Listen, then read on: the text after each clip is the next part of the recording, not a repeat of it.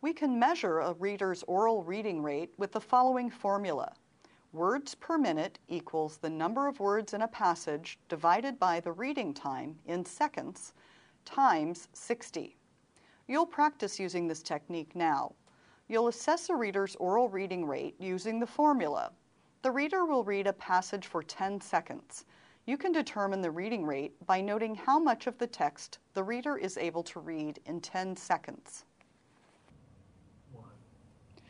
Okay, so part of what we're interested in knowing about is how quickly you read.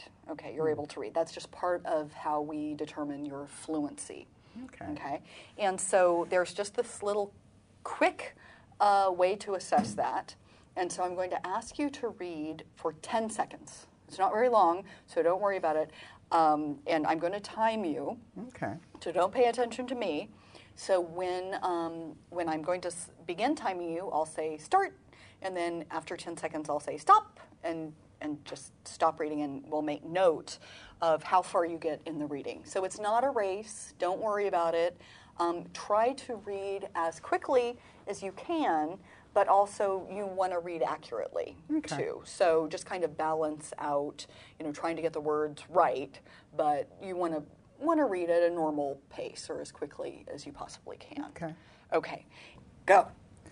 I was on a dreary night.